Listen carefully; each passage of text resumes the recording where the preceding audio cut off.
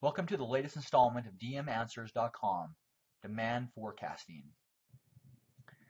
Here is the gas station data, which I've modified and just included the variables of interest to me. The first column of interest is the store type. You have some locational data, and then this MPD count. One thing that was interesting is that in the new Statistica version 12, if you use the data mining workspaces, they have a new data health node that you can use, and it will help you to understand if there's redundant data or sparse data or invariant data and so forth. One thing that's interesting is that you can find out if the variables that are categorical variables are redundant. And it happens to be that these locational data have 100% correlation with this MPD count. And so these locational data points or these variables will not be included in the analysis today. You also see the noon traffic and the go home traffic. These are also highly correlated. Here's the variables that are of most interest to me, the marketing 1, 3, and 5. These basically say what type of marketing campaign was used at this particular gas station.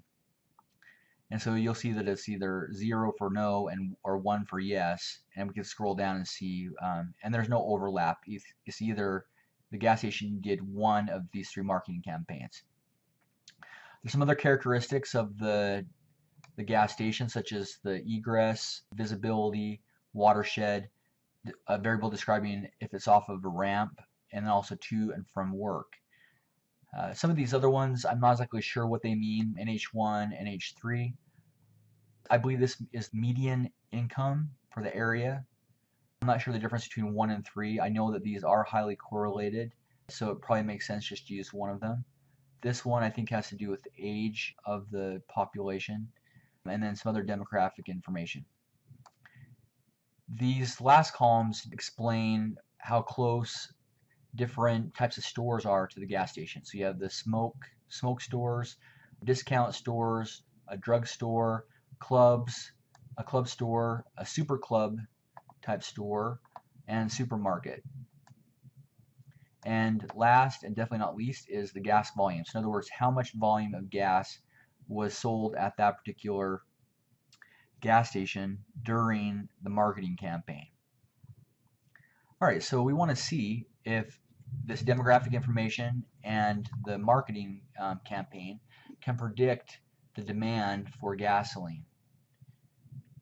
So what I did is I went ahead and just did some regression analysis, but before I did that, I wanted to figure out which of the predictors were the best, and so I used Statistica's feature selection. I just used the feature selection right here that I'm pointing out with my mouse. And the results of the feature selection are seen here. So the marketing campaigns look like that they have some promise, that they look like good variables for predictors.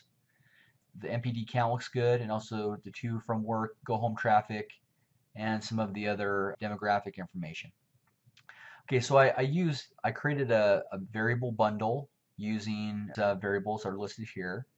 And then I plugged those into a regression analysis and did a stepwise regression. And you'll see here, I'm going to show you the results of that stepwise regression.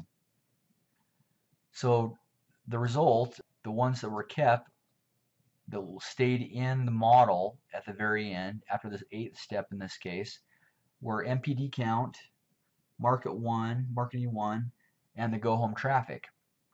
So it ended up being a very simple model, and this just gives you a Pareto chart with the T statistic for each of these, and so you can see that marketing 1 is the most influential variable in this regression model.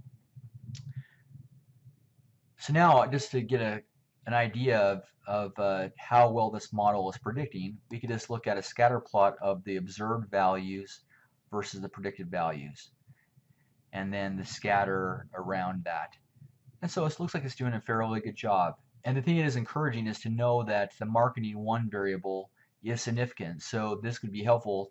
You can take this model and say to an owner of a gas station, hey, if you use marketing 1, you have this chance of increasing your sales or demand for gasoline by X amount. And you could see if that would justify to them the cost of the marketing campaign.